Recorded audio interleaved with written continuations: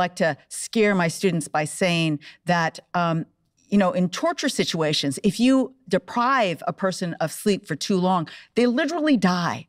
They die. You cannot function if you are deprived of sleep for too many hours in a row. It's that critical. Yet we happily, watch too much Netflix at night and get only 5 hours of sleep when we could have had 8.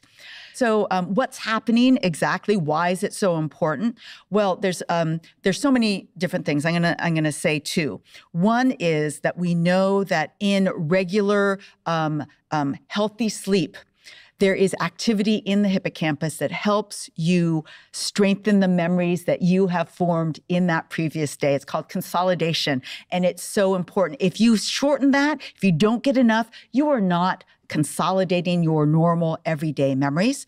And second, it is the time during sleep when all the metabolites, all that garbage that your brain is producing, because all biological cells produce garbage, it gets kind of cleaned up through the cerebral spinal fluid that is flowing through your brain.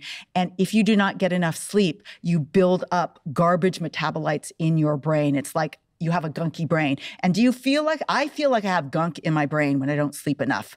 That is exactly what is happening. When you think about things that we consume, you know, like food and drink and alcohol and all these kinds of things, is there anything that if I'm trying to have an optimal brain, I should be having or not having?